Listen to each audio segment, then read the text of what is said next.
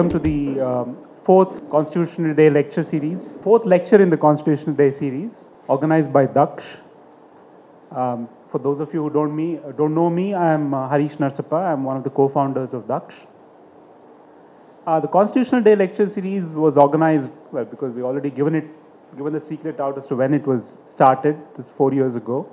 The reason for organizing it, the thought process when we decided to organize the Constitutional Day lecture series was that since Daksh was working on accountability and related issues concerning institutions of governance in the country, we felt that apart from getting involved in day-to-day issues of governance, we also needed time to celebrate what is good in governance and also reflect on what we need to do to improve governance.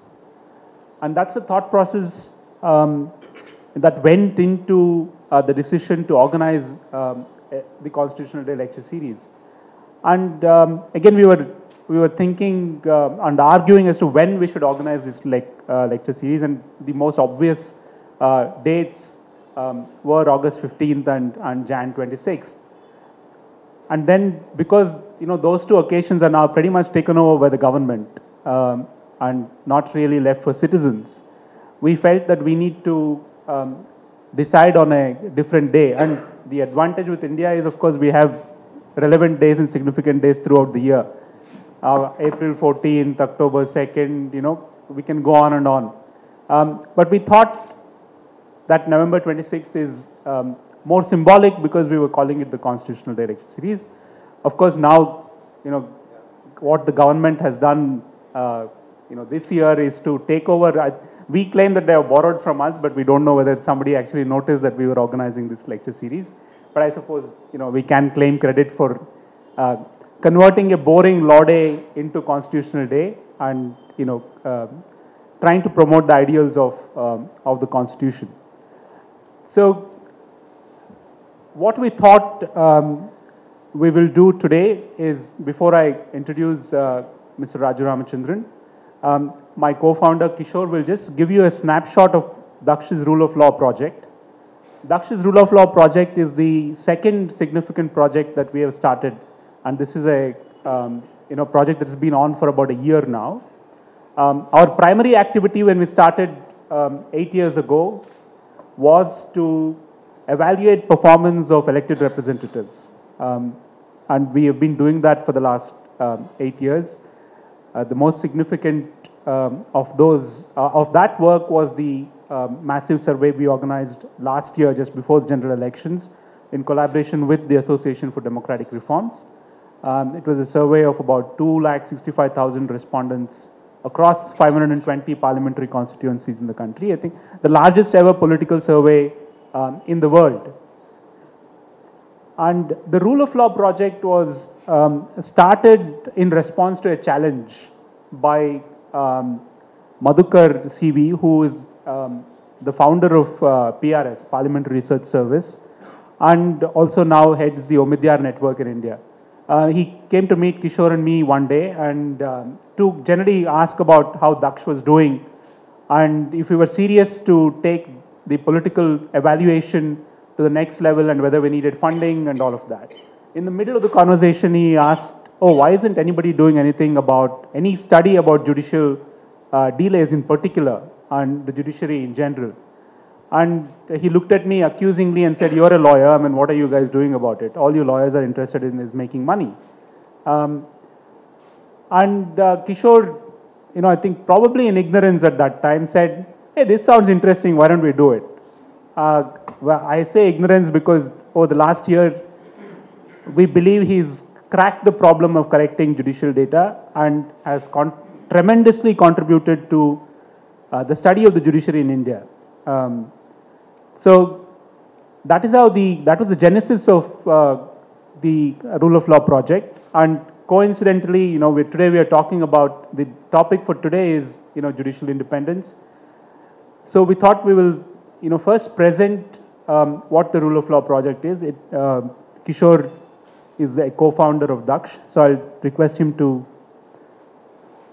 take a few minutes and present what the Rule of Law project is all about. Thanks. Okay, I need this. All right. My name is Kishore Mandyam. I'm co-founder with Harish. I'm not a lawyer. And like he said, ignorance for sure. And then the next step was I was completely appalled. I was appalled at the way decisions are being made in the legal system with absolutely no basis for fact. I'm sorry. I'm not talking about cases. I'm not talking about what happens inside a court. I'm not talking about what happens to a particular individual in the legal system. I'm talking about process. I'm talking about the overall, the pendency issue. Everybody talks about pendency, right? You all talk about it, public talks about it, so on and so forth. And the first thing I found was that there was no data. There is no data about real numbers. I mean, how many cases are out there? Okay, if you ask me on Monday, about 3 crores. If you ask me on Tuesday, maybe 2.6 crores, right? That's the kind of responses we were getting. And I would sit in conferences that Harish would naively invite me into, and I would listen to lawyers and judges talk about how they make decisions on what's going to be done tomorrow, day after, next month, maybe not done. There is no predictability at all. So we went out and said, okay, let's see if we can get the data together, right? Why is data important? No, I love this guy. So I don't have to make a case for data.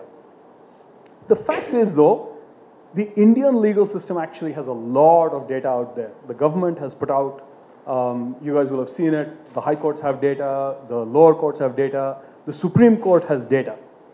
And in my engineer viewpoint, the data-oriented viewpoint, going from the Supreme Court to the lower court, the lower you go, the better the quality of data is, right? That's unfortunate, but that's okay. The Supreme Court has only 63,000 cases, while the lower courts have 2.6 crores or whatever is today's number. So we went out and said, let's go find those numbers. We put some software together. We put some software basically to scrape data from these public websites. So the data that we provide to our consumers, who could be anybody here and outside, the data we provide is public data. It's not stuff that we have actually filed RTIs and so on and so forth. No, it's all there on the web. And we just found a way to convert that public data into information. Right? So today we have 18 of the 24 high courts. Every day we're getting maybe 25,000 cases, 25,000 hearings, not cases, hearings from these courts. We have 357 district courts, and that's being, we're adding 10, 12 district courts every day. There are 16,000 odd district and lower courts in the country, and we're growing by 10, 15 a week. It's not a big number, but it's a distributed sample. It's a strongly distributed sample in terms of unpredictability and so on. So we believe that it reflects patterns across the country. If you're going to ask us what happens in the Alamgir court, I couldn't tell you. But if you ask us what is the pattern in Uttar Pradesh or in Western Bihar, we could tell you, right? Those are the kinds of things that we're doing. Today we have 23 lakh cases and 1.53 crore hearings in the database between these two sets of courts. And overall, just some highlights. 3 years and 2 months in the high court. So a case, I understand, appears in the high court after spending many more years in the lower court. So it's like a 7 to 10 year process to get something through the legal system. That doesn't come as news to you. And we have all these internal jokes. I come from the software industry, and the software industry has made all its money by billing hours. And lawyers understand that extremely well, right? So there we relate. But unfortunately, that's not good for the consumer. So we need to make some changes there. And some other stuff, if you look at average number of days, 4 years in the lower courts, adding up to 7 years and 7 months. This is average. And if you take a standard mean, you probably wind up at much worse numbers. What we have done, I'm not going to spend time on this, what we have done is, we have taken all this data and put it together in an online, you can't even see this, can you? Let me see if I can make this a little better. Is that better? Okay. So we put this together in a portal that anybody can sign up for, anybody can log in, play with the data. The portal has some standard dashboards, and I'm just going to kind of flip through that. If you look at overall, what do I do? We have stuff about high court specifically. We have stuff about district courts. We're in the process of putting together a dashboard specifically for each high court. See, one of the key problems that we have come to after looking at this data for 6-8 months is, okay, so now we have data, so what? What are we going to do with it? Ultimately, how is the system going to change? And I have to tell you, in a conversation with Mr. Ramachandran in Delhi, he pointed out that ultimately judges become judges to write judgments, right? Which means that if you want to incentivize change, to me, as a businessman, I'm looking at how do we incentivize change. If you want to incentivize change in the system, you have to give people some real need to do what they want, or give them opportunity to do what they want. If judges want to write judgments, and if you're forcing them to sit for 5.5 hours every day, looking at 50, 60 hearings, those are the numbers. The average number of hearings for a high court judge in this country is 54 per day. In 5 hours, that's less than 5 minutes per hearing. We actually have a cricket scoreboard that says 9 minutes, but it's 5 to 9 minutes. That's what judges are doing. That's not what they want to do, right? They want to write judgments. How do we enable that? What can we do with the data? What patterns can we figure out that will give judges some capability, some insight to make administrative choices? After all, judges are also in charge of specific districts. Each senior judge has a bunch of districts that he or she is in charge of. Can we give them information at least about the lower courts? Okay, they may not be able to change what is happening in the high court itself, but in the districts they're in charge of, can they make a difference? Can we do one of the things we learned in the political side of things? You know, when we started on the political side, we started doing surveys, we started putting together scorecards, and people used to tell us, politicians don't care about scorecards. But the reality is, politicians do care. We have had cases where people have called Harish and said, look, I know you won't tell me my score, but just let me know when it's going to appear in the paper so that I'll be prepared. Because when it appeared, each politician's scorecard would appear along with other people in the same district. MLAs in the same district would be grouped together and printed in the newspapers. So we're saying, can we do something like that?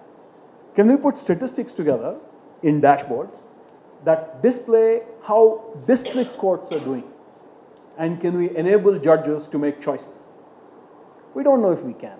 Now, you know, we'll listen to him and tell us maybe we can. But at least the data is available to think of solutions. That's primarily where we are. Any questions? Thanks.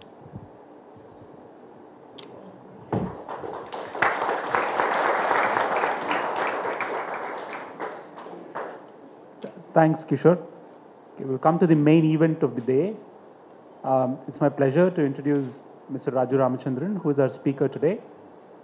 The difficulty with introducing somebody who one looks up to, has looked up to for about 15 years now, is that you don't know where to start and where to begin. So I thought I won't jump into a long introduction, because I'm sure many of you know about Mr. Ramachandran. All I would like to say is he's been a great mentor to me personally, even though as we were discussing before the lecture, I only interned as a student with him for about 2 months, but the impact of those 2 months on me has been very significant.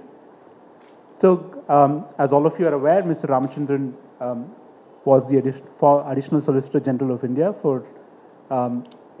during the Vajpayee government. He's appeared in many cases, but more than Mr. Ramachandran, the lawyer, what many of us who have interacted with him know is Mr. Ramachandran, the person, a person who holds high ethical standards in a profession where it's a challenge, and who has taught many of us how to behave with younger lawyers, how to behave with clients, and how to behave in a very human way. So having said that, I will stop and request him to deliver the lecture. He will talk for about 30 to 40 minutes, and then we'll open the floor for discussion and questions.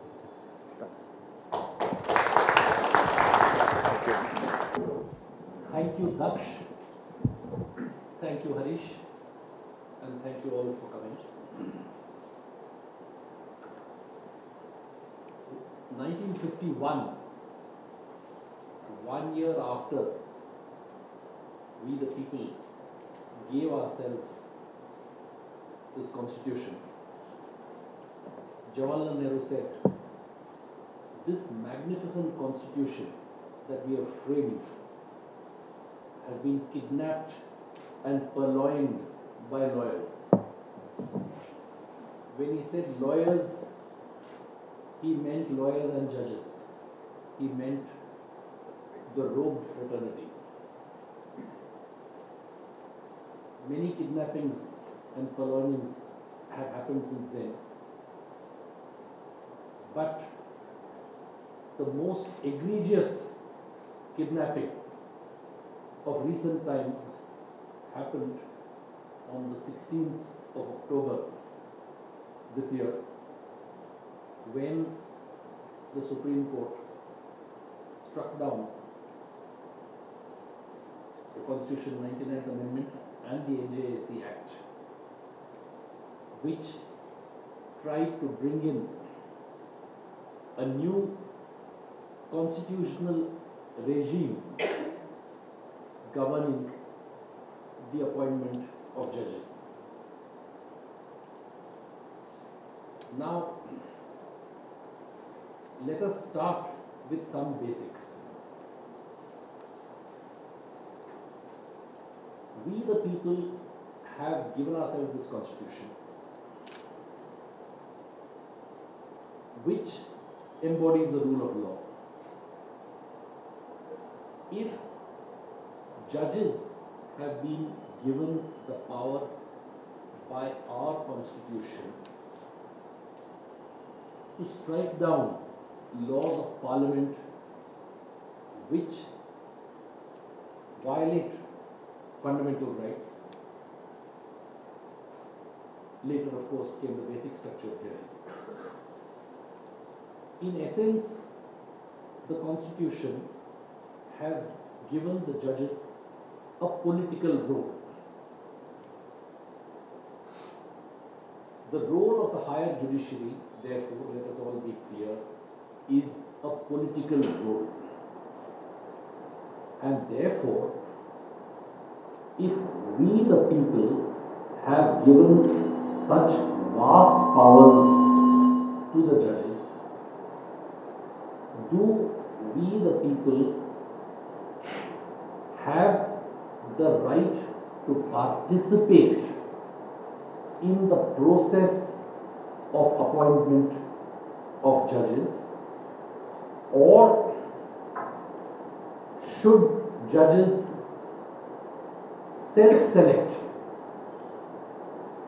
Mr. Arun Jaitley used a very attractive expression. He says, should it be a Gymkhana club where members decide who the new members are going to be? Now this question, therefore, needs to be viewed not as an executive and legislature on the one side and judiciary confrontation on the other, but as something which concerns the whole culture of constitutionalism in our country. Now let's get one more judicially evolved concept clear. The basic structure theory.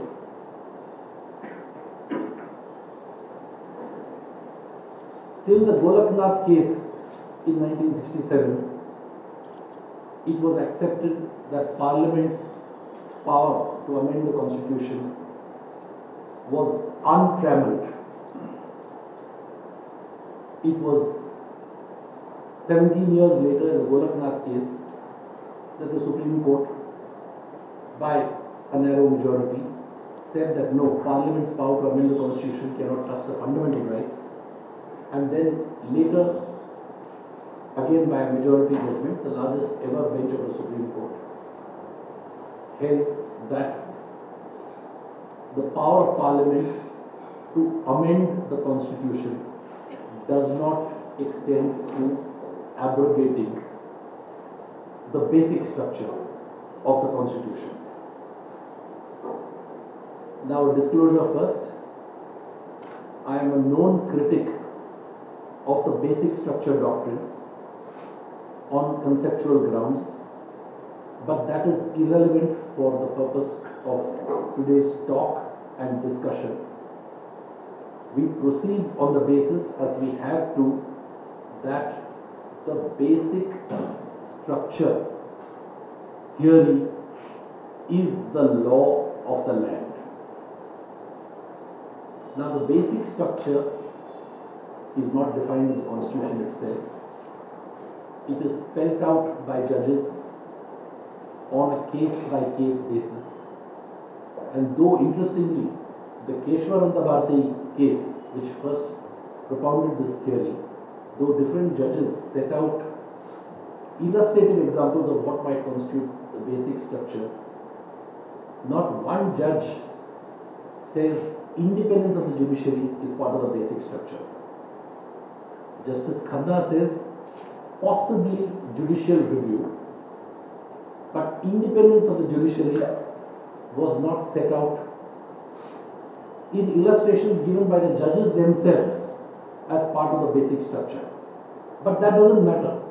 If there is a basic structure theory, I don't think there can be any quarrel with the proposition that independence of the judiciary is part of the basic structure of the Constitution, as is democracy, as is separation of powers, as is a system of checks and balances. But the problem arises when, while analyzing the basic structure, you forget the architecture, you forget the design, and you come down to individual bricks. Let me just develop this a little. When you talk of a structure,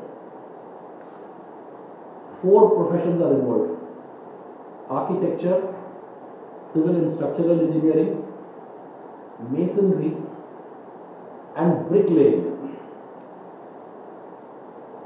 Now, when you strike down an amendment to the Constitution, are you going to look at how the architecture is damaged, how the structure is damaged, or are you going to look at the color of individual bricks and the quality of individual bricks and say that if one brick is replaced by another, the basic structure is violated? And that is the central problem with this judgment, which we will come to as we get into more details. Now, what the Constitution envisaged, and normally when we talk of basic structure, we think of the original Constitution. Though conceivably you can say that when significant additions are made, then in due course those additions may become basic. That's something debatable, and it can happen. But when we are talking of the basic structure theory in the context of our relatively young Constitution, we are talking of the original Constitution. Now, what was basic in the matter of judicial appointments as far as the original Constitution was concerned? It was this particular feature that the president, which means the executive, did not have the untrammeled right to appoint judges to the superior judiciary, unlike the case with many constitutions around the world, where the executive had the absolute right to appoint judges, and such constitutions are constitutions of countries which boast of judiciaries no less independent than ours. But a choice was made that the president, that is the executive, will not have this untrammeled right, and that he would do it in consultation with the Chief Justice of India and such other judges of the Supreme Court whom he might find fit to consult. Now, in the first judge's case, 1981, the Supreme Court accepted the position that what Article 124 of the Constitution envisaged was consultation. Consultation, of course, means due regard, deference, but consultation did not mean concurrence. But the first judge's case, 1993, reversed this position and, in my view, rewrote the Constitution to hold that, in effect, this is what it meant. And the court advanced an interesting theory for this. The court viewed it from the point of view of competence to select. Which is the best institution to select judges? It is the judiciary, because lawyers are made judges, courts are the arena of their performance, and therefore judges are best equipped to assess the suitability of candidates for judgeship, and so there's really no question of primacy as such. If you look at it from the point of view of who is best equipped, it is the judiciary, and therefore the question gets resolved that it is ultimately the judiciary. Now that judgment, as I said, was an egregious rewriting of the Constitution. But the political class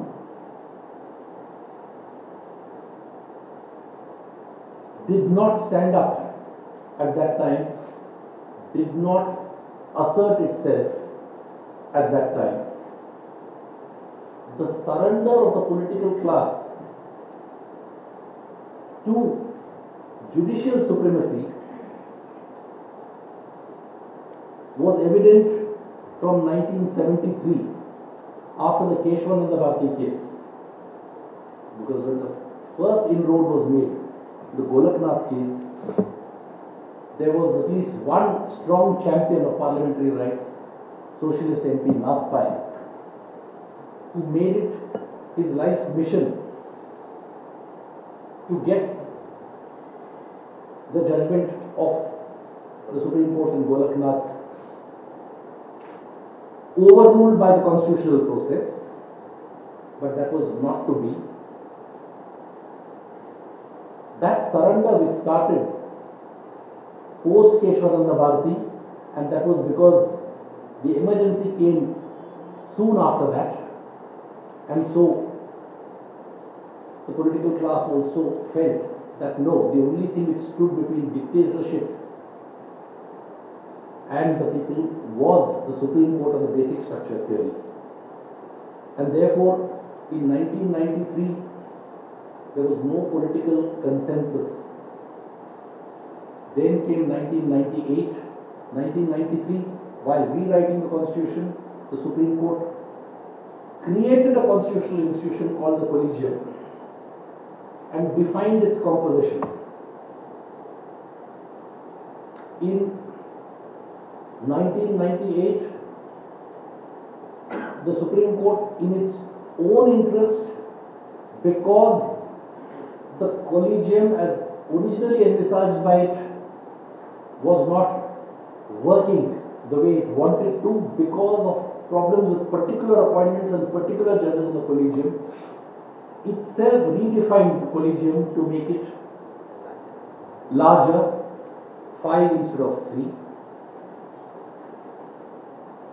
The experience of the Collegium system over the years ultimately led to this rare unanimity in the political class,